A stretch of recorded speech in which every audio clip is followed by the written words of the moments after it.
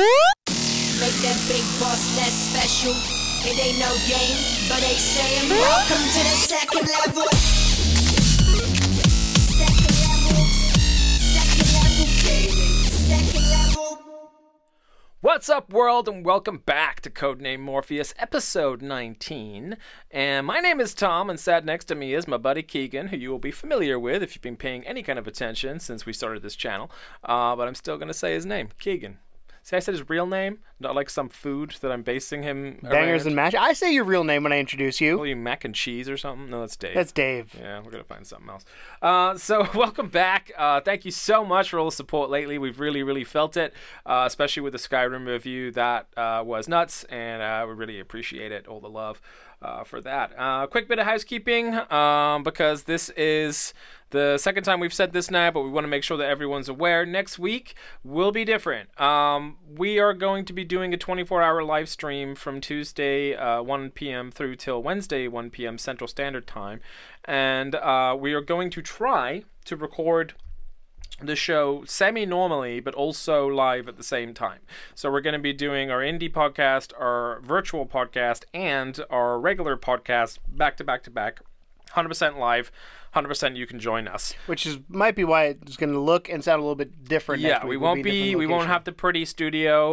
We're going to be literally on my couch because that's where we're going to be for 24 hours. So that's where you're going to be for 24 hours. That's where I'm going to be for 24 hours.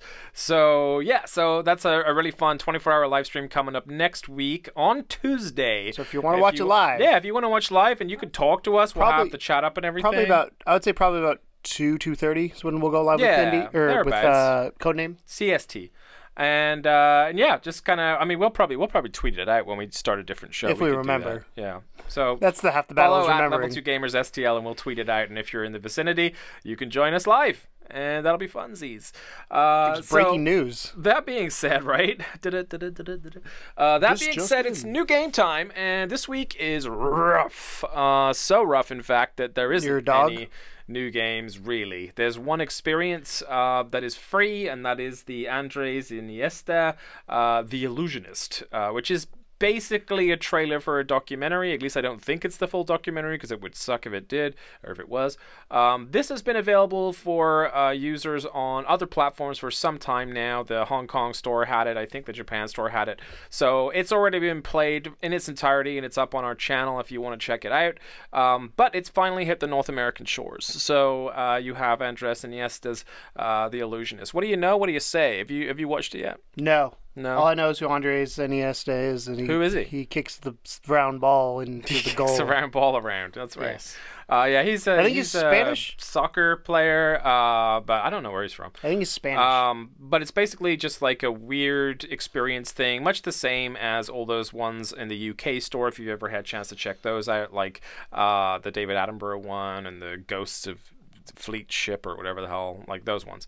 It's like that, but it's kind of cool. I mean, it's not terrible. It's free, so there's that. It's definitely a neat idea. It's just kind of a really quick experience. So there's that, and that's it. That's it for new releases. But of course, you know, next week is there's some big ones hitting the shelves. PSX is coming up, so I'm sure it's going to be bananas. Yeah, we got Doom as well next week, of course. So there'll be a lot to talk about that week. In fact, we'll probably be able to go live with that same day that we're doing the live stream, so that'll be fun. Probably. And then the sales this week are actually quite good. We were kind of worried that they were going to let us down on sales too, but it turns out that they have some decent ones in there. So starting out with Arizona Sunshine. Arizona Sunshine has a steep discount. It is now $28, down from the original $40. They also released the DLC today, which is part of our news package, so stay tuned for that. But Arizona Sunshine still getting weird mixed reviews, right? It's like, I picked it up when it was on that crazy PSVR sale that they did, because a lot of people had said they had a really good time with it. Other people still say it sucks. So I'm kind of completely torn as to how to feel about it until I play it. It really good sucks. Yeah. It really sucks good. Sucks real good. Sucks real good. But I will endeavor to actually play that, maybe during the stream. It's an AIM game, so it might be fun, and see what we make of that. But yeah, that's $28 now. So if you were looking for a discount, you got one. Don't Knock Twice is a horror experience, also played and up on the channel, full gameplay. And Don't Knock Twice is based around the movie of the same name. It's a horror experience. It's you walking around, knocking on doors, a haunted mansion with a candlestick, and weird things happening. Knock 3 times if you're gonna knock. It wasn't terrible. It really wasn't that bad. It just wasn't much, you know. Level 2 gamers. It wasn't terrible. I don't know what just happened. Like there was some. That's definitely like a glowing. What happened there? That's a glowing review. It was like just wasn't terrible. It wasn't terrible. Like it wasn't. Tom, Level 2 gamers. It wasn't terrible. Put it on the box. But you know what I mean though? Like it's not Paranormal Activity good, it's not Resident Evil good, but it's not like Bargain Basement Don't Touch It good. It's not a bad time at all. It exists. It exists. And it exists at $13 down. It exists, King Level 2 gamers. Put that on the box. So if you got your silly chops on today. So $13 if you think that's a reasonable price for a existing alright game, then there you go. It wasn't terrible and it exists. Thanks for $20. And then Digital Domain's Monkey King is also down. Now, this is more of an experience, I believe, than an actual game. I'm not gonna lie. It looks like a weird Pixar thing with a Monkey King. Because you know how much I love monkeys, and how much I love kings, and how much I love Monkey Kings. I'm surprised you haven't looked at it. It's $4 I have. right now. Everything I've read about it just says don't. Yeah, well, it's $4. So, you know, it's still a don't. Still a don't. On $4. I could put that $4 towards Arizona Sunshine and then save $24 twice. No, because it exists. Yeah. So Monkey King is $4 down from $10. Or maybe this next one. If you're interested at it, then take a look. We haven't played it, so we can't comment. If anyone's played it in the comments, you know what to do. DreamWorks Voltron VR Chronicles. That's a much more anticipated game, and that one kind of came out of nowhere. And that is now $6 down from $15. So that's an even better discount. $6 for Voltron. What do we think? Worth it? I'm not a Voltron fan, so I'm probably going to avoid it, but right. I know people who like Voltron and people I've talked to in different gaming groups that love Voltron that are like, yeah. That's like the Ghostbusters things. When that came out, Dave was like, I'm going to buy it because it's Ghostbusters. Yeah, I still haven't played that yet. I bought it, but I haven't. Yeah, I know, we couldn't record it. Couldn't record it because HDCP. I'm mad at it. Behind the scenes, HDCP. So DreamWorks Voltron VR Chronicles, 6 down from 15. So you got Arizona Sunshine, Don't Knock Twice, Digital Domain's Monkey King, and DreamWorks Voltron VR Chronicles. Lots of really long named games today. Do you notice that your names got longer as you went down? You started 2 words, 3 accident. words, 4 words, and then 5 more syllables. 4 words. Right. Yeah. Your syllables got longer. So news this week has been a little slow, I gotta be honest. I think we overdosed ourselves on news during the Skyrim period, and there was a lot of crazy shit going on. And well, let's be honest though, Skyrim is the biggest thing to happen to PSVR. Since PSVR, I think before we get into your news, can we talk real quick about something I've observed? Go ahead. Because, again, I'm known as Negative Nancy on this show sometimes. So you're going to be a miserable fucker right now? Okay. I was going to say, one of the things I've observed is I've always been one of those people, like, I don't say I'm not a gamer because I fucking run a gaming show, but, like, I'm not your traditional gamer in that, like, Skyrim looks cool, it sounds cool. I'm not as excited about that as I am, Rec Room VR. That's a lot of fun. But I've seen the power of Skyrim in multiple groups I've been a part of. Mm-hmm. And there's a couple in particular where, like, people like, they bought a PSVR on Black Friday and then bought Skyrim, or they bought the Skyrim bundle when it came out, which they're sold out now. I don't know if that makes sense to do that if it was cheap. I don't know if it was cheaper to buy the PSVR and then the game, or if it would have been cheaper. I don't know. I'm not here to tell them how to spend their money. Right. It's a pretty box. Yeah. It's a collector's item, one might say. That's how I stole mine. In the box? In the box, yeah. Oh, I don't. I have a stand. I need a case or something. I have a stand to put mine in the box. or put mine on. Perfectly. But no, I've seen the power of Skyrim. Perfectly good box, Tom. Put it on the box. Sorry. I've seen the power of Skyrim. Like, the amount of units that have been sold, and I'm sure there's a bit of news that's going to talk about kind of Black Friday and all that, but the amount of units that have been sold between Skyrim's launch and Black Friday is noticeable tick up.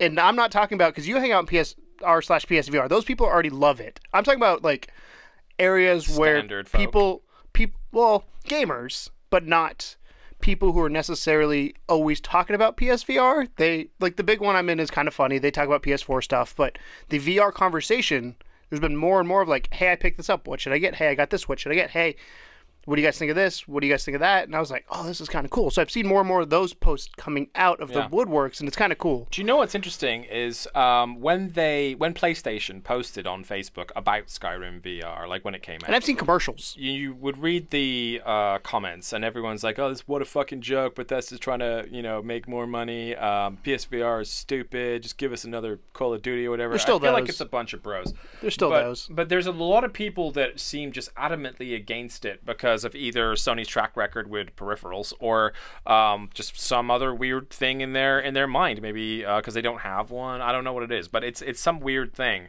that crops up. But the only thing that ever counteracts it is the thing that we talk about all the time is that putting it on. When they get it on, when they put that headset on, they shut the fuck up instantly. Yep. Like every one of them is like, okay, I've been wrong forever. And Skyrim is the perfect game to showcase the power of that feeling and emotion, especially for gamers that played the original Skyrim, because they realize for the first time, oh, this is actually a different experience. This isn't like just them rehashing it. This is actually really mind-blowingly weird. You know what's perfect is this week, Skyrim, or last week, 2 weeks ago, whatever it's been. It's only been a week. It's only been a week.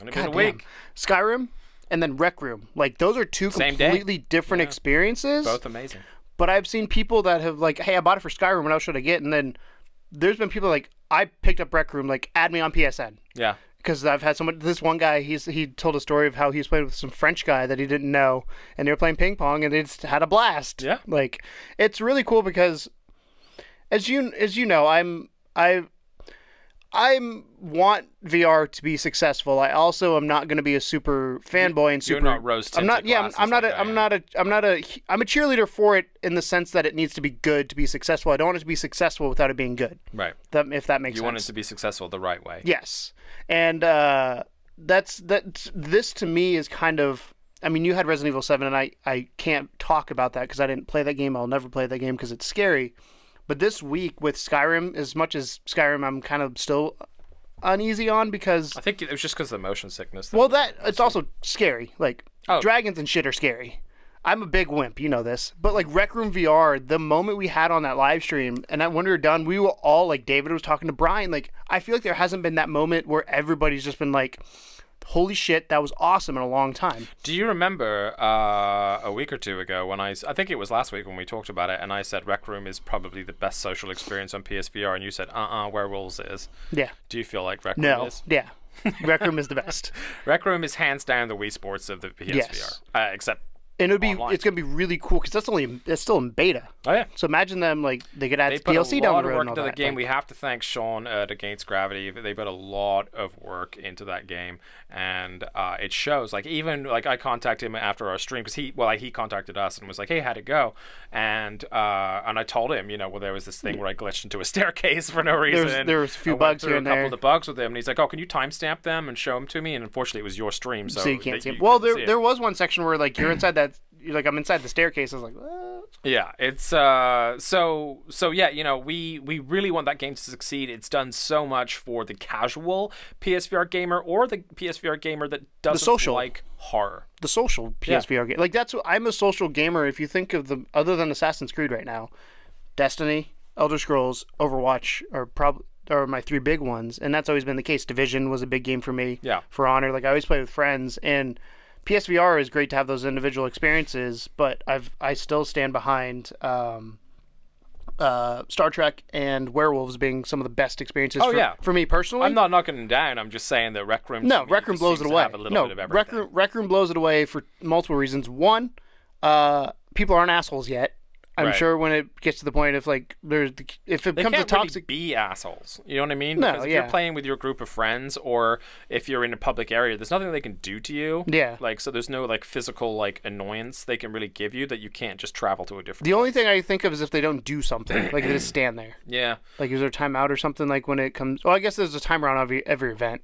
But yeah, It's pretty much like a weird cross between PlayStation Home and Wii Sports. It's a lot of fun. So I just wanted to say I've seen the power of Skyrim, the power of VR this last week, and with Rec Room on top of it. Like I've had probably my favorite experience in VR, hands down so far. You been back in yet? No, I'm going to though. Yeah, I know I want to hop back in. again, Assassin's Creed. I want to finish that. I want to get Assassin's Creed done so I have time to play other shit. Gotcha. But yeah, before we jump to the news, I wanted to just say how crazy this week has been for VR in general. Just as somebody who does not hang out in r/PSVR or where people are super fanboyish and super excited about it, I'm more in the in-between audience that are like, we're gamers, it looks interesting, but I'm not sure. Those people now, I think, have gotten on board, or I don't say all of them, but a lot of them gotten on board like, okay, I now understand. Right. I picked it up because it was on sale on Black Friday, whatever it may be. I'm trying it. So, yeah. That being said, let's jump in the news. That's good news, and this is the news. So the news this week starts off with a pretty exciting thing. There's a lot of these happening, but this one is a good one. I'm sure you'll like it. Bravo Team and AIM bundle controller to be released. So much like the original Farpoint with this is like AIM. I said, this is the game I'm excited about when it comes to more quote unquote realistic gaming things, not the stupid social games. This is the one that's got me the most excited. I think I'm still more excited for Alvo, but I'm like with Alvo, I'm like, there's so many things that could go wrong with it's it hard to be like. Well, this one, have we seen gameplay yet of Alvo? No, of Bravo Team? I don't know if they've. I know they've done a trailer, but I don't think it was game. I think it was in an engine, but it wasn't actually gameplay. Yeah. But this, so here this you go. is Yeah, exciting. the PlayStation AIM controller is slowly growing a list of compatible titles, Which is always nice. Having launched with Farpoint earlier this year, the likes of Arizona Sunshine, Raw Data, the Brookhaven Experiment, and Dick Wild also added support for the accessory. The forthcoming Bravo Team from Supermassive Games will not only be compatible, but will also launch as part of a bundle package with the device. The PlayStation AIM controller has been highly sought after accessory since launch, frequently selling out at retail stores across North America and Europe. Farpoint is available to purchase both at retail and digitally via the PlayStation Store without the PlayStation AIM controller. However, the general consensus of the virtual reality community is that it offers a far superior experience with the device. The fact that Bravo Team would be compatible with PlayStation AIM has already been confirmed. However, the retail bundle deal has been revealed via retailer communication. Bravo Team recently suffered a delay into next year, but upon launch will be available in a package with the PlayStation AIM controller, as you can see in the image on the page, or in our instance behind us. So cool. No official price yet for it. No official price. I imagine it's going to be similar to Farpoint. They're probably $70-$80 for it, whatever it was. Yeah, I mean, honestly, when I picked up Farpoint on Amazon for the bundle, it was the pre-order. They don't do that anymore. They don't do that anymore, though. Well, here's hoping. I don't need the AIM though, so I already got it. But yeah, I don't have the AIM, and I'm gonna pick up Bravo Team.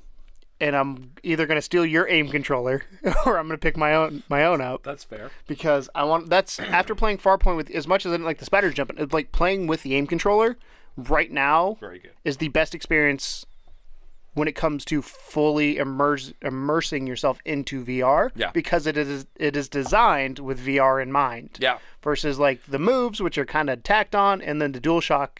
I mean, it's immersive. It's kind of what we were looking. It's a weird version of Move 2.0 in a single controller because you have all the elements of being able to control your movement. You have both analog sticks. You have all the regular buttons, but then you have the move bulb as well, which is excellent tracking with the singular guns on those games. So it's kind of like, as far as like what we want Move 2s to be, the AIM is it. We just want them in each hand somehow. But yeah, that's kind of the big thing behind that guy. And I love the AIM to death. I think it's a really great accessory. I can't wait until it's slowly getting more and more games, but I can't wait till the moment. Like, I'm waiting for the day that they're going to have a sale that is AIM compatible games. Yeah.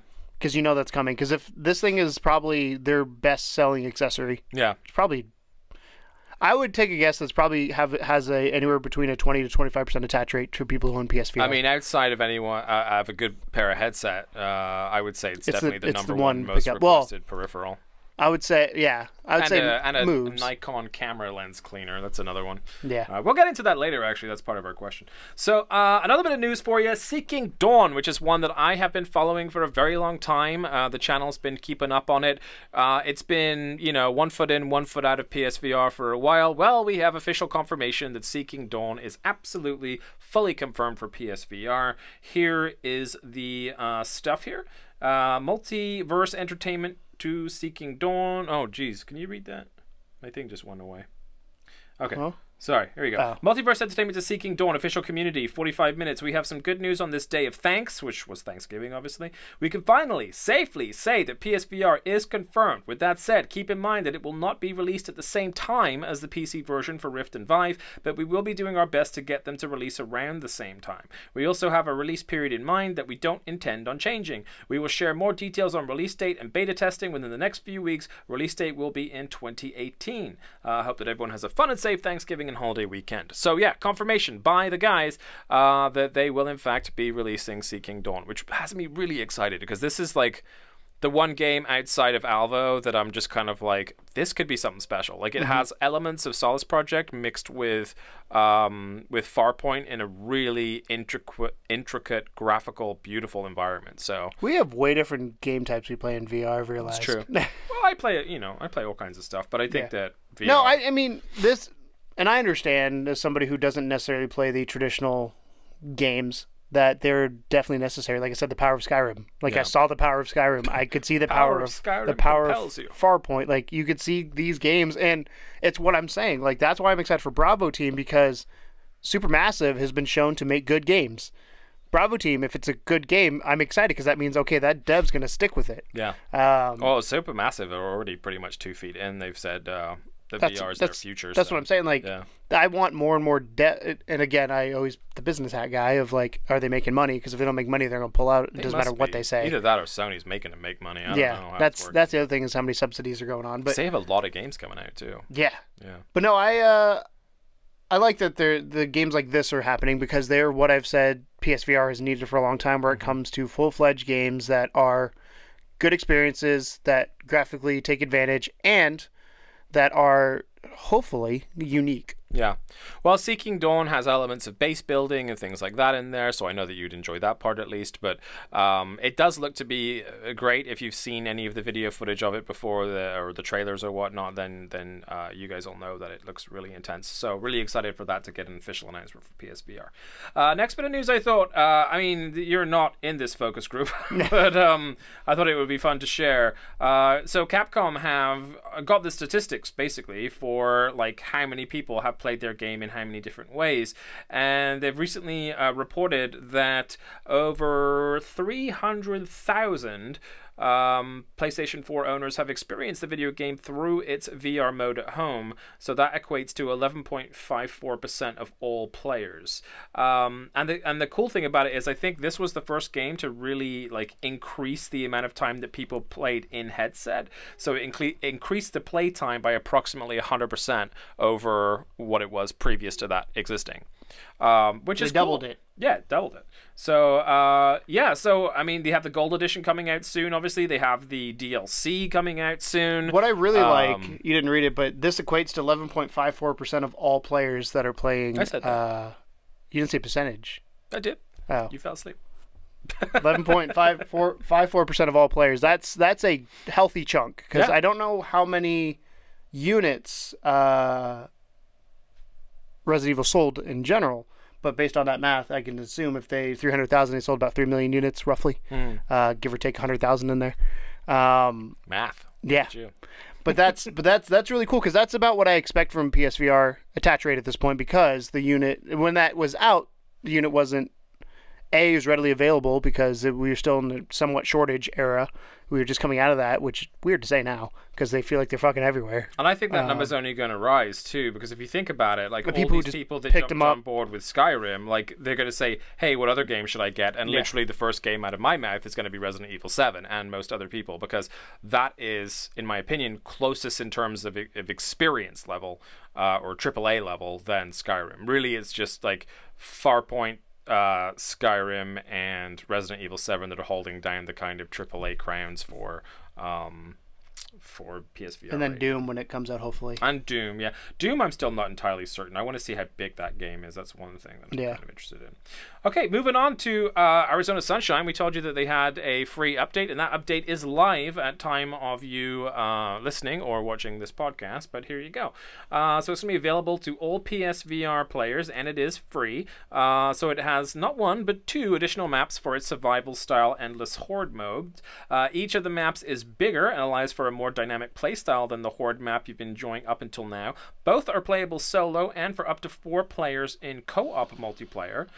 Setting out to create more Horde mode maps, initially they wanted to play with the element of darkness. That's why the campaign's Dark Old Mine was a natural fit for the first new map, only this time there are way more Freddies jumping at you from the dark pits and corners. Old Mine is built in such a way that it requires you to think tactically, promoting team play more than before. In a larger play area compared to the first Horde map, it's wise to have some players stay on the lookout while others go on supply runs. We manipulated item and zombie spawning so that the most ammo and weapons spawn outside of the more comfortable areas, forcing you to take chances. Unique twist on the Horde mode gameplay is the need of a flashlight, a much needed source of light in this map. The team starts out with only one though, so you will need to overcome some waves before you have enough for all players. Good thing you're not afraid of the dark. The second new map is called Undead Valley and is set in an entirely new location, an old zombie-infested warehouse turned underground casino close to Las Vegas, Nevada. Yep, Freds have jumped the border and we're not about to let that go unnoticed. In contrast to the old mine, which encourages you to find a tactical position to fight upon, Undead Valley encourages exploration to an ever-expanding play area. Weapons, ammo, and tactical spots are much more scattered, forcing you to keep moving to stay ahead of the Horde. You will need to unlock new areas both in and outdoors by blowing up obstacles with grenades or opening doors with keys found throughout the level, making this map feel somewhat like a mini adventure. So there you go. You got 2 awesome new updates or maps for the DLC there that were free and actually sound like they put a bit more thought into them than previously considered. Because they're not just saying here's a new area, they're saying here's a new area and several new mechanics to go with it. Yes, which is the way you should do an update. Cool. Yeah, and it's a free update. So good on the Arizona Sunshine. Especially with that game that's been kind of up and down. It's been up and down. There's been delays. There's been all kinds of stuff. But finally, they are still paying attention to the game. We always love when a VR game gets DLC, regardless of how good it is or whether it's free. So it's nice to see them still supporting the game and continuing to push to help it raise up and people's consciousness when it comes to thinking about good VR. That being said, you sent me the trailer for this, and this is a game. There's 2 games. It's 2 games. Skull Pirates and War Theater, and both of these trailers were set for PSX, right? Yes. Tell me about it. I don't know much about it other than that. When I sent it to you, I was like, I'm trying to figure out how this is VR because unless it does the Lost Bear thing, because they're 2D kind of. It looks like Bloody Zombies style. is probably going to be the way they go. So I'm interested to see how they handle that. But they look good, but I don't know where the VR comes in on it, and I'm gonna wait to see. Yeah, it looks to me like the main idea here is to take like a 2D flat but kind of was it 2.5D we said earlier, 2.5D style game, and it's probably going to play almost entirely like Bloody Zombies. At least that's what I can tell by looking at it. I think that's the only option they do have. I don't think there's any way else they could play that game. Yeah, I didn't see. So it's just going to have like a depth of field to it that makes it more fun and interesting, probably. But check out the trailer, obviously. Does it add to it is the question, as I always say. And that'll be available to see at PSX and potentially to play. We don't know for sure. There's been no news of that. There's also a new trailer that went up for The Wretched. The Wretched is a horror game that everyone's been keeping their eyes on for a long time. That trailer will be behind me and, of course, in the description below. The Wretched has me excited. It's not necessarily like one of the more hyped games coming out, but every time I've ever seen any kind of looking of it, it looks impressive. And definitely you wouldn't touch this with a yard pole. Nope. But to me and to other horror fans out there, it looks like a lot of fun. I feel like we should challenge Tom, everybody.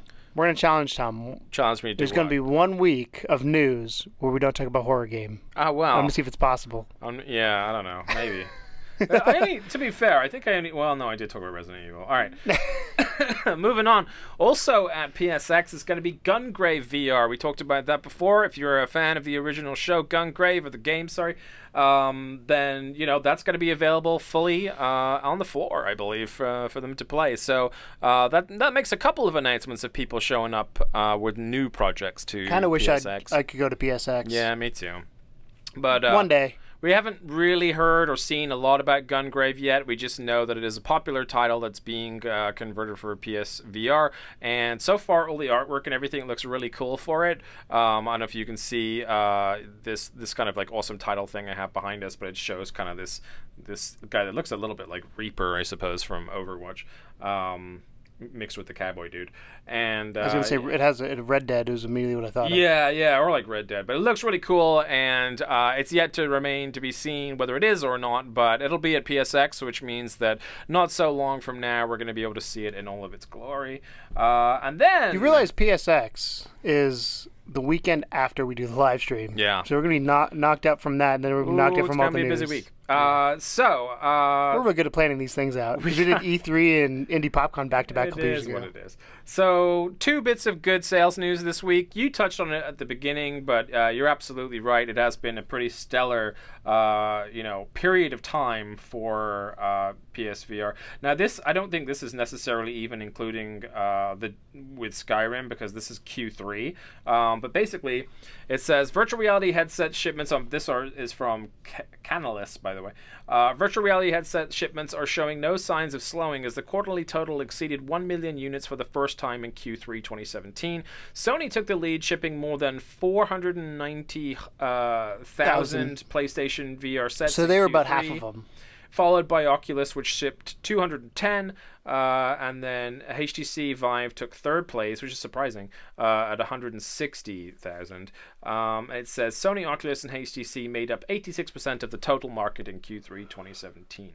So, yeah, gigantic sales numbers for PSVR for Q3. And again, I don't know if that's even including the Skyrim boom, because when did Q3 end? I don't know. Yeah, I don't really know either. It doesn't say on here either, so I can't be too useful as far as that's concerned. But exciting news nonetheless. High numbers is good. And then as far as other news, back to the UK, and we've been saying for a couple weeks now on the podcast that the UK seems to be pretty avid supporters of VR. So this is really interesting news. In the UK right now, give me a second here. The last sales week, when Skyrim was released, the sales for PSVR were on par with launch week. So that means that the amount of units that they sold on launch week has been, close to, if not the same as just this last week with Skyrim. So big news. I mean, that's crazy high numbers, right? Both over here and in the UK. And that's kind of going back to what you said, where we're at this kind of turning point where it's becoming less of a gimmick and more of a niche, I would say. It's gone from gimmick to niche, and then it will hopefully go from niche to indie to mainstream at some point. But what do you think? I'm excited about this. I mean, it's time will tell. Kind of, I'm at a weird spot with these numbers. Right. The reason being is it's exciting that people are buying the unit. People are getting in it because I want support for it and all this kind of stuff. But the more and more people buy it, the more and more I'm like, fuck, Gen 2 is not that far away. Oh, we don't know that. My brain says if Sony's like, oh, this is super successful, and they want to get then that next group of people, but they just did that incremental update. But that's not of Gen 2. No, that's a tweak. But I'm saying if they just tweaked this unit, I don't think Gen 2 is anywhere near. I think we're talking a couple of years even before we start, at least 2 years before we start to see it. I told you, 2019, PS5, 2020. I'm fine with when did we get the headset? Was it 2015? Was it 2016? I forget when it even came out. 2016, right? So if I can get 2016 to 2020 with a singular headset, I'm fine with that. 4 years of VR. Because the fidelity is going to be the next thing I think they're going to up in it. Yeah, that's going to be the next big jump. Because frame rate. Well, even just visual fidelity. Because even the Vive, like I've told you, when I play the HTC Vive, I notice a visual difference between the two, and that's not a knock on PSVR because it's got to run on a PlayStation 4 versus a $1,000 PC. Well, the question is, do they start timing it alongside the launch of the PS5, or do they at least have the PS5 in mind with the amount of power that's going to be able to put out? My prediction is they'll have a year in between, so they'll announce PS5 2019, PSVR 2 or whatever the hell they call it 2020. Interesting. That's been my statement for the last 6 months. We'll see if it happens. We're going to see. But no, I think it's really cool to see this kind of stuff. Black Friday, like I said, is in the U.S. at least has pushed a lot of units. I'm interested to see, now that people have it, I'm interested to see the staying power of people who bought it on Black Friday, because that's more of your, I don't say your average consumer. That's more the people that were not. They might have been excited, or they might have been whatever before, whatever, might have been interested, but for whatever reason they didn't pick it up sooner, whether it's financial or whatever it may be. You're wondering if they're all going to be happy with their purchase. How many of them are going to play Skyrim and be done? How many of them are going to play Rec Room and be done? Or how many of them are going to be, hey, I'm going to play at least one game a month or whatever. I'll pick up the VR every 2 months, whatever it may be. I think if we're lucky, it'll go like it has done for most of us, where you play that first one game that kind of blows your mind, and then you get semi-addicted to it to the point where you start just looking at anything which looks like it could be half viable in VR, for me anyway, and picking it up. I'm still now a little bit more cautious. I have hit that peak where I'm like, okay, I'm not going to buy everything that comes out, but I am definitely going to take a solid look or a deeper look at every VR game, more so than I would like a traditional game coming out. So I'm hoping anyway that a lot of these Skyrim players, I mean, I hope they build up to Skyrim, to be honest, because I'd hate for a bunch of people to just play it and then instantly feel sick, because I could see that happening quite quickly. We both kind of eased our way into it by, you know, like experience to kind of shorter experience. The best place to start, as we tell everybody, is PlayStation Worlds. So. PlayStation Worlds is definitely the best place to get the hang of it.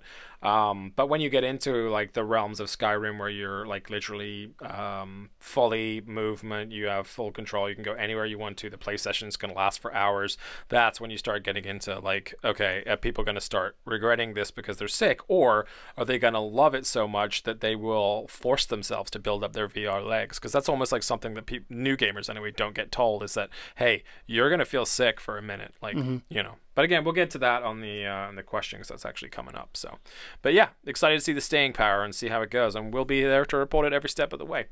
That being said, it's time for our spotlight this week, and I'm shining the spotlight on Final Fantasy 15 Monsters of the Deep, which has a somewhat, let's say, rich history.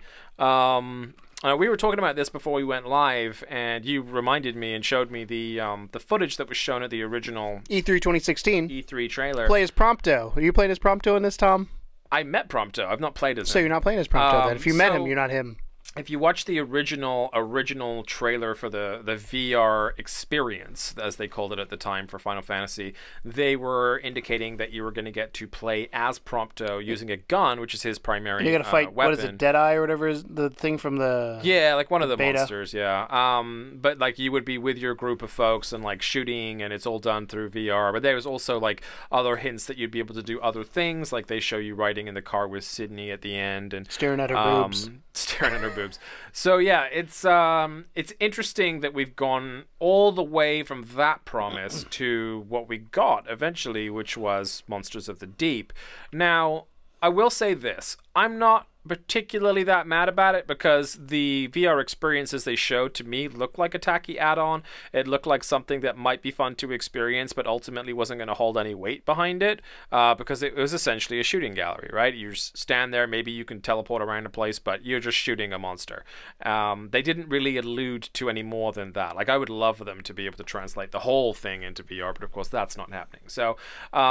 So instead, to go the kind of direction that they did with a fishing game was weird, but also Japanese thought process, you know, why not? It is weird. But yeah, so what we got instead was this cool kind of monster fish hunting game, and I played it for quite a while. I actually find myself really kind of digging it a lot more than I thought I was going to. So to give you a rough idea of kind of the story and everything, as you start out, and yes, there is a story, by the way, for those of you that were wondering.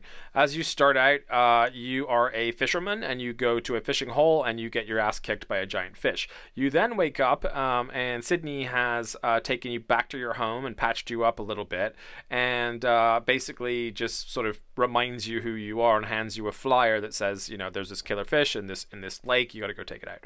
So you drive your car. You don't actually physically drive it, you kind of get in it, and then next scene it shows up at the lake or whatever, and then you use teleportation to get out of the car all the way down to the fishing area, to the boat or whatever it is you're fishing off of, and you usually have someone there to converse with. So in every game that I played, I had someone there at that fishing hole that was fishing at the same time. The first person was Noctis, who is of course the star of Final Fantasy 15. Second was random fishing dude who I'm sure is in the game, but I don't know if I ever got far enough to meet him. Third one is Prompto. So Prompto is in the game. He's just not shooting anything. Not Prompto. Well, he's shooting you with a camera. So he's basically trying to find good pictures of you with your fishies. So here's the plot, right? Demon fish have taken over all of the water pools and stuff in the area, and you have to kill the demon fish to free or clean or cleanse the pool and allow other fishermen to use it. That's the plot. It's alright though, like it's not too bad. Basically, as you fish, you catch various different sizes of fish. The fishing part itself was simplistic. It wasn't anywhere near the complication level or realism level that I was hoping for, but it's a Final Fantasy fishing game, so I wasn't sure really how deep I expected it to go. Mega bass fishing? It's definitely better than that. Yeah, I haven't played the other fishing game that just came out for PSVR yet, so I don't know if it's better or worse than that, but I will say it's probably less realistic than Dream Angler was.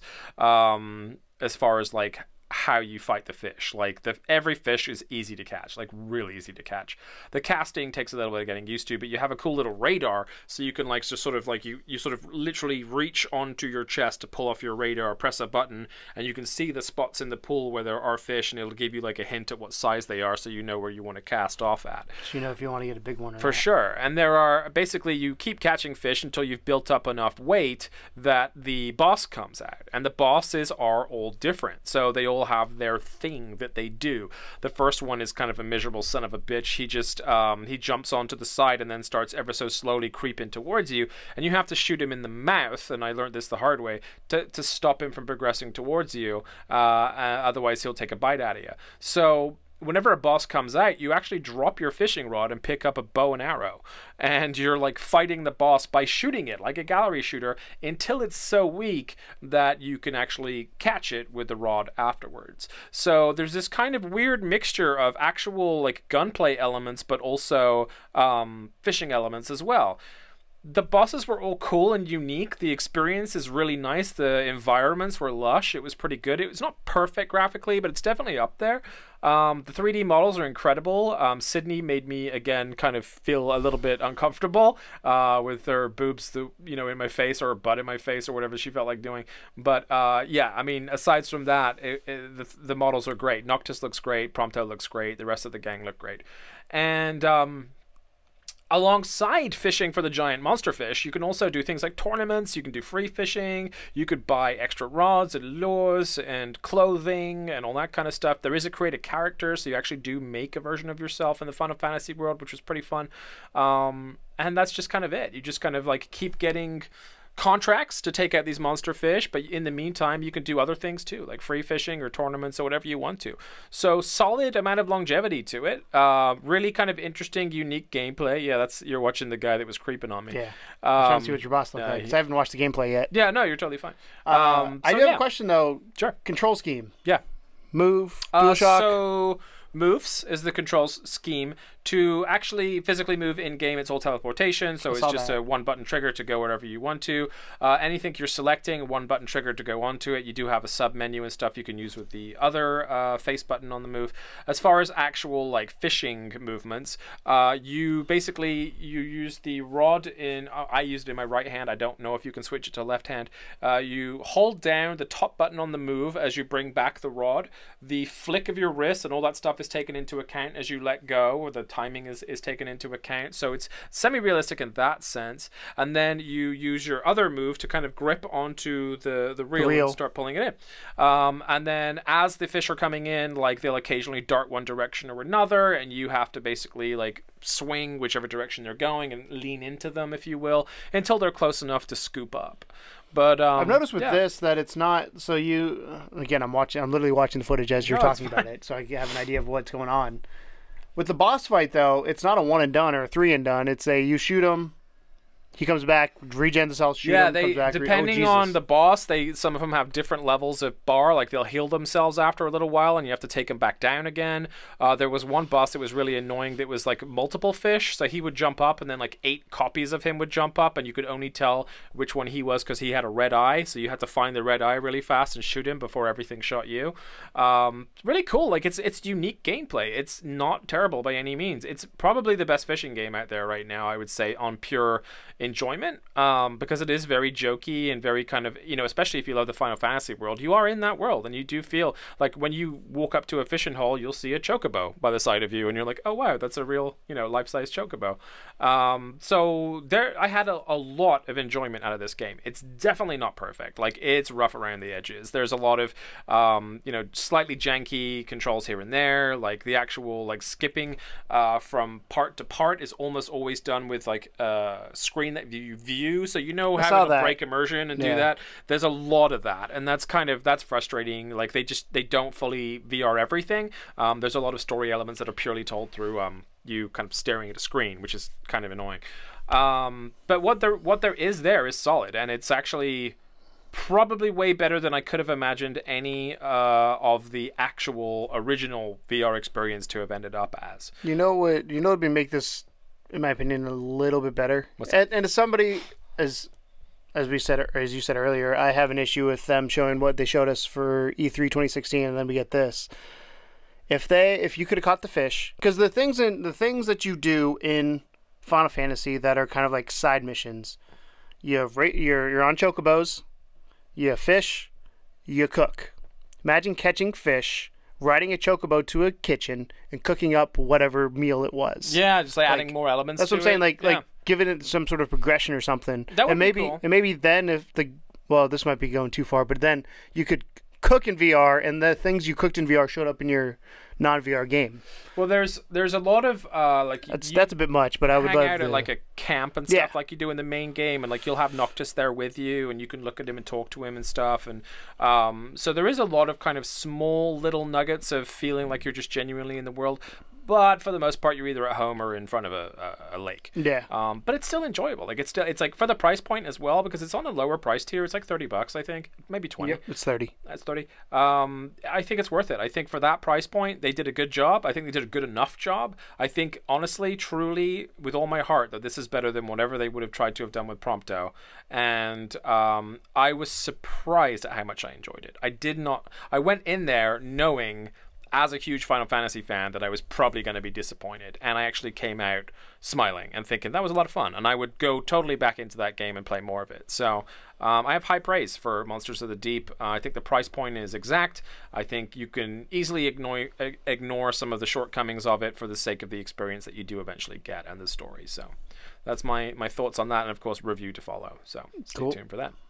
And finally, since there are so many of you that decided that you wanted to go ahead and pick up a PSVR unit recently, and you played Skyrim or you played whatever, Rec Room, we thought it would be about time for us to sort of reintroduce the concept of PSVR to people and give you kind of my question rather is to give you some kind of an idea of where to start. Like, what things do you absolutely need to know when you first pick up a PSVR? Because there's a lot of things that go unnoticed, or that you wish someone would have told you at the beginning. So we're going to make the conscious effort to combine our brains right now and help you with that. So the official question, as I wrote it out because my phone's gone dead, is: so you're new to VR? Jesus Christ, I hate this phone. What do you need to know? What do you need to know? Sorry, professionalism. So you're new to VR. What do you need to know? So you're new to VR. What do they need to know? First thing I would tell them is read packages. Read packages? Read packages. Why is because that? You will see multiple things on a package. That includes PSVR compatible, PSVR game, Move compatible, moves required. Know what you're getting. Solid point. So don't buy, there's games like Rec Room is an example of, I don't believe that works with DualShock right now. I think it's only moves. So if you don't have moves, you can't play that game. Granted, that one's free, but if you paid for a game, it would suck more. Yeah, that's moves only. Like Job Simulator, you have to have moves. If you don't have it, it doesn't work. So read packaging. Second thing is make sure you clear your space enough. It tells you the beginning, and at this point I was like, yeah, whatever, I'm fine. But make sure you are aware of how far you are, and don't be afraid to pop the headset off to reorient yourself. So during the live stream of Rec Room, a lot of times I kept saying, hey, let me see which way I'm facing. Because there'd be times where I thought I was in one spot in my brain, like physically in the room, but I was in another spot facing a different direction, and obviously check the cord, make sure you're not tangled up in it, that kind of thing. those would be the two like non-gaming things I would say. Like check the packaging, and then make sure your room is set up that you won't punch a wall, a human, a light, whatever it may be. Yeah, punch anything. Well, punched many things. There's an important side note to your first point there, which is the fact that there are kind of different listings of VR games, because there are some that are just pure VR game titles, which means that you absolutely have to have the headset to play. There's no other way to play it. There are PSVR compatible ones, which are usually other games that have a VR element in them, such as Tomb Raider has a VR the first element. Battlefront. Yeah, the Battlefront had the X-Wing VR mission, which again, brilliant thing, but not necessarily worth the $60 game for if that's all that's included at the beginning. And there are many games like that can either have a small element, or they can be played both ways, like Resident Evil, for example. And then there's the experiences too, because experiences are entirely different to the games, and a lot of people don't get that. So Illuminate is always a really good one. Like if you haven't had a chance yet and you just got your headset, Illuminate is free, and Illuminate is basically like a very small kind of almost like Nightmare Before Christmas style art story. It's a movie that you watch in full 3 dimensions. It's incredible. It's based off a story I think called The Matchstick or Matchbook or something. Yeah, it looks like like Coraline kind of, and it's kind not of quite as creepy, but not yeah. I mean, but it's just it's that interesting. art style. Yeah, you're literally watching this kind of crazy, beautiful thing unfold in front of you. That was the first one I think I walked around doing, because I was like, let me look at this. Yeah, type thing. And there was a couple others as well, and they have like stuff like Invasion is a good one. Invasion, the Chainsmokers video is on there. There's a couple other smokers. There's a couple other like music videos that Sony put up. Let's be honest. The other thing too that people don't even think about is YouTube supports 360. Hulu supports 360.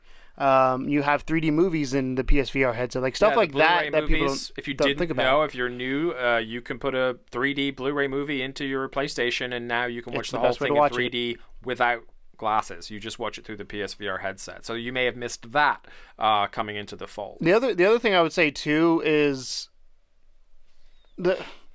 pick up moves, because you're going to want them, and then from there determine which way works best for you. Because I feel like you are more a DualShock guy if you have the opportunity. I'm more of like, let me use the moves because it's my hands.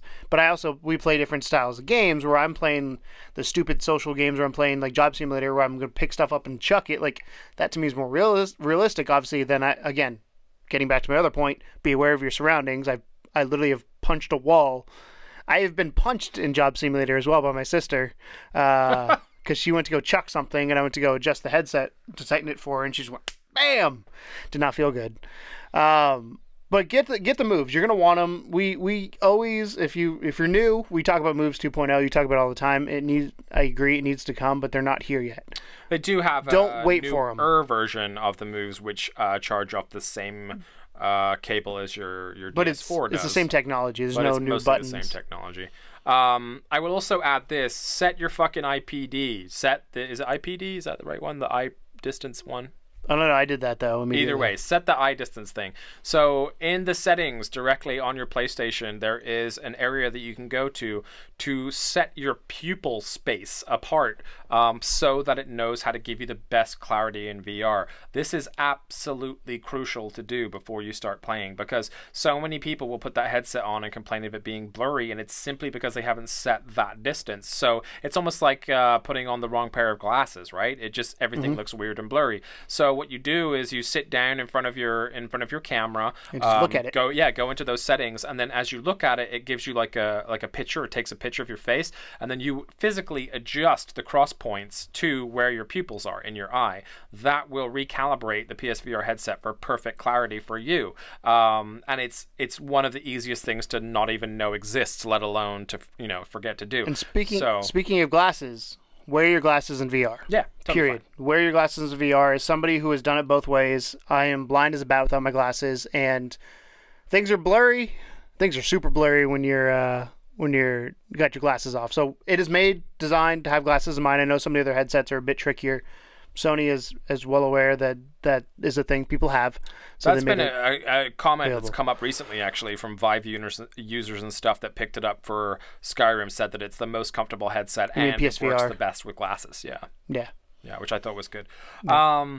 I would also say the best purchase I've made so far outside of like games and all that is a charging stand. Yeah. That has, and I mean, you don't charge the PSVR, but it has a stand I can put my PSVR on. It has 2 chargers for the Move, and then it's got a charger for the DualShock. Because you will run out of USB ports, especially if you don't have a Pro. The Pro has 3. Yeah. The regular PS4, which is what I got, has 2. Well, if your PSVR is plugged in to 1, now you're down to 1. You theoretically are charging a controller or what other peripherals. I run my Pro with a 4 terabyte external hard drive and the camera continually plugged in. Well, the camera's not USB though. I think it is. I think something connects to USB that's blocking my port. But I only have 1 free port on mine, so I basically, if I know I have a Move game coming up, I have to charge the Moves independently, one at a time, and it's a pain in the ass. So I would say that's one of the purchases I wish I made. Yeah, Amazon has like I think mine was, I got it for Christmas last year, maybe my birthday. It was $40. It's totally worth honestly the best, and for 2 reasons. One, not just for charging purposes, but also, you said you keep yours in a box. Purposes, yeah, I store mine there, and it's really easy. All I have to do is just go boop, boop, boop, boop, put it on. So yeah, the other thing, I think you have more experience than I do because I don't have pets, but when you're playing games, beware that you may have pets around you as well. Again, it's being aware of your surroundings, but they don't know what's going on. No, they're unaware. They think something real weird's going on, and they will want to find out what it is. So there's plenty of times I've been attacked by my dogs in the middle of VR, and that can give you a heart attack. So I would recommend against that. So let's talk a little bit about accessories or things like that. So I was going to mention one more thing. Okay. And now I've completely forgotten what it was. No. It wasn't a song. Okay. I don't know what it was. Yeah, continue. I'll remember it. So I talked about having a charging stand. In my opinion, it is completely necessary. It's a wall plug. You're done with it, so on and so forth. Other accessories that are out, and whether you want or not is up to you. But like I said, Moves, I pretty much recommend them. The aim I recommend if you play first-person shooters. That being said, because there's I think 6 or 7 games that are compatible with it right now. If you don't have those games, there's no point in picking it up. But I mean, it's the best example. If you're going to get Farpoint, you have Farpoint. You want the game. Don't play it without an aim, or you will not get the experience that everyone else is talking about. Yes. What other accessories are there? There's different versions of the camera, but now that's changed. There's like carry cases and things like that. There's a lot of people that mount their camera as well, so you can maybe look at getting some mounting stuff. The camera is usually better higher because it has a better field of vision, especially if you live in a grotty basement like we do. But like right now, I don't live in your basement. My camera is just sat on top of the unit, on top of the processor unit, actually. So mine's on top of my TV. And I've noticed, especially for Farpoint, that it controls far better, and you get less of the weird, like, bugged out Move controllers if you have it higher. So a lot of people will mount it up on the ceiling or close to the ceiling and have it facing down, or have it sat on top of your TV. It is very highly manipulatable. The little stand thing that it comes on is kind of great, and also you can remove it from the stand entirely and just kind of like put it wherever you want to. So that's one. The other thing I was going to mention is not an accessory, but it's something I think is important to know, is the VR leg situation. Because we were talking earlier about people that buy Skyrim off the bat, and then like Skyrim is like, it can be motion sick heavy if you're not used to it. Oh no, I think it is. From most of the reviews I've read, Skyrim's one of the ones you're going to get motion sick in if you don't play a lot of VR. Right. So even if you teleport. So if you're not an avid VR player already, if you just picked it up for Skyrim, be aware that you might hit nausea at certain points, and that's okay, and don't let it put you off. You may also feel like you have an uncomfortable night's sleep or two for the first couple of nights after playing it. I know that I did. But the way to kind of ease yourself in is to start with the experiences. So we always start every new person with Ocean Descent, with or without the shark, just because it's the perfect way to explain what VR is without making you do anything. You just have to stand there and just kind of like soak in the scenery, and then your brain's like, okay, this is interesting, this is a new thing. Then start with sitting down games. Start with something like Until Dawn Rush of Blood, or the London Heist, or something that you don't have to stand with. Tumble VR is a good one too. Yeah, Tumble's good. Just because then you're kind of like comfortable, you're sat down, you're not necessarily getting inertia, unless you're playing Rush of Blood, in which case the roller coaster might give you a little bit of a stomach drop, but it's fun. It's not like a bad inertia. Do all of that continuously in longer and longer play sessions until you even look at a game like Resident Evil 7. Because those games are... There's a thing that happens, and we've talked about it before, but if you're sat down playing, you get what they call the magic carpet effect, which is where your character appears to be floating down a hallway to whatever end you're trying to get to, while your brain knows that you're sat still. So there's this weird kind of like floaty feeling you get, which can make you nauseous. One thing that Keegan does to help out sometimes is he will stand up in those games. I'm a VR stander. And walk along with the character in some instances. Kind of like on like Farpoint, I marched. And that helped him combat his nausea because it felt like his brain was actually moving, making sense of it a little easier. So don't forget, your brain's going to struggle with this. I think eventually everyone can reach the point where they're pretty comfortable to just sit down and play Skyrim or whatever it is. I know that I'm at that point now, so I assume that it's not because I have some kind of superhuman tolerance. It's just because I play a lot of it. You do have a higher tolerance than I think most people. I mean, I'm also the guy that loves watching found footage movies, though, and there's some people that like hate those because of how they don't like the shaky cam, and I'm like, I can deal with that just fine. So maybe it is an inbuilt, inherent thing. I don't know, but I would say don't give up. Definitely work towards it, and even if your play sessions only last 20 minutes at a time, just keep playing, man, because you still get that juice, you still get that experience, even if you only take it in 20 minutes at a time as opposed to like 2 hours at a time like I do. And the other thing I want to talk about when it comes to VR, when you first put the headset on any experience, turn around, like literally just do a 360. Well, maybe look 180 and then come back. Yeah. Just to see what's around you, because the beauty of VR is it is a 360 degree enclosure essentially that's around you, and it's because if you look straight ahead, it's yes, it's like a TV screen kind of, but it's not really because it extends out. It's got a wider field of view. But if you just look straight ahead the whole time, you're only getting that experience. If you look behind you, there's a lot of times in like games, like I know when I played Batman the first few times, like I was looking at everything. And I remember when Sarah came over and played it, she was hunting for the Joker things, and like that makes you look around to find stuff, and you see these little details that you would have missed otherwise. That's like, oh, that's cool. And don't be afraid to click on, like, move stuff, click on stuff. A lot of games for VR have interactivity because it's virtual reality to do things. Like in Batman as the example, you can move the bat signal around.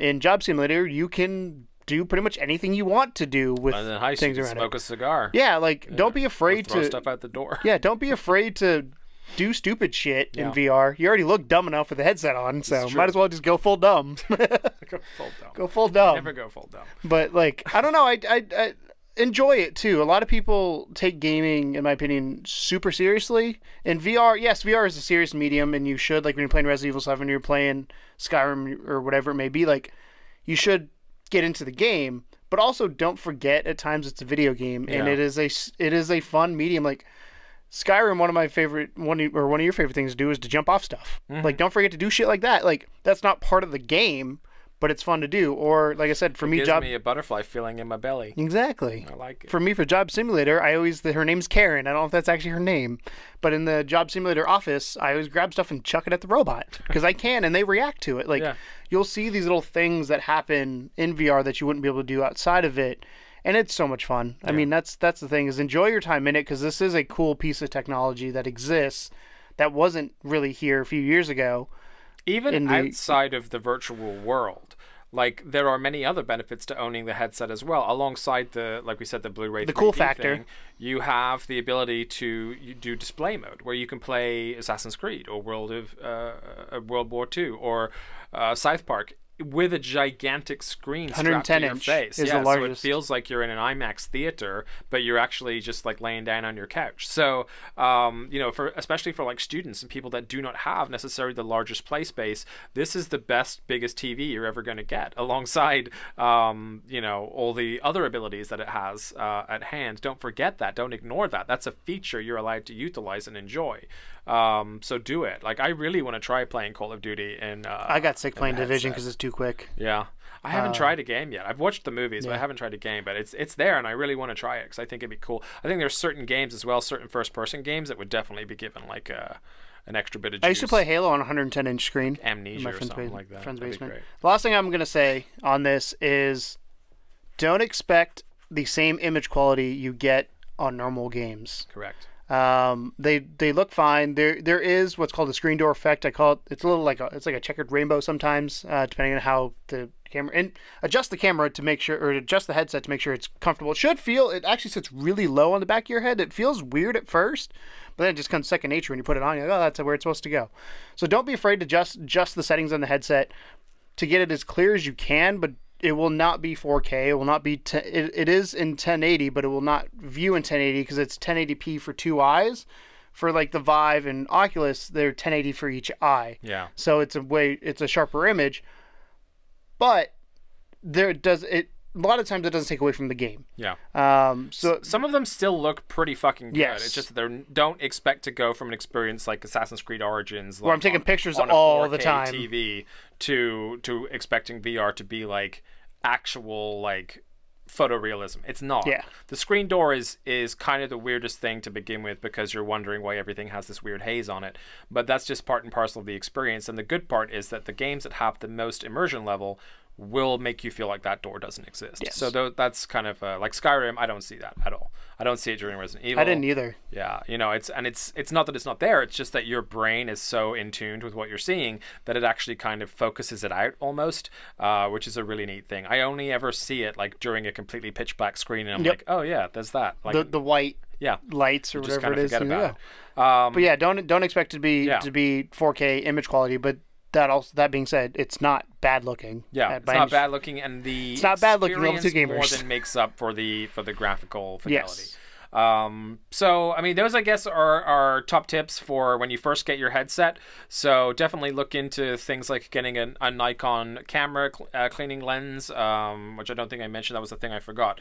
Nikon camera lens is perfect. Or for VR. microfiber just to clean Microfibers are good. They get grubby real quick though. But the camera cleaner, you can get it for like $7. It's the same thing that professional photographers use to clean their lens, but you just use it for your PSVR. I've had one since the launch, and I've never had to use anything else. It's been perfect every time. You can remove as well the rubber flap and clean that professionally if you want to. One more thing. Sure. Make sure you take the plastic off before you play the first time. Yeah, there's plastic on the eyeballs. Yes. Take that off. But yeah, so that's kind of your rundown of like early things to do before you start getting too crazy into your PSVR world. However, we would love to thank you for purchasing PSVR and of course joining the VR family. Because and if you had VR for a little while, what's something you'd add to that list? What's something that somebody new should know? Yeah, that's what I want to see in our comments this week. You guys have been so good with comments lately. Let's keep that trend up. Go ahead and post in the comments one thing that you would recommend or something you agree with from our list that a new PSVR user needs to know. But also, if you just got your headset and for some reason you're watching our show, thank you for joining. And what questions do you have about it? I'd like to think at this point, if we're not experts, then at very least we know a couple hundred other people that are. So that being said, that's your Codename Morpheus for this week. Thank you so much for joining us. Thank you so much for watching. And as always, welcome to the second level. Bye. It ain't no game, but they saying welcome to the second level.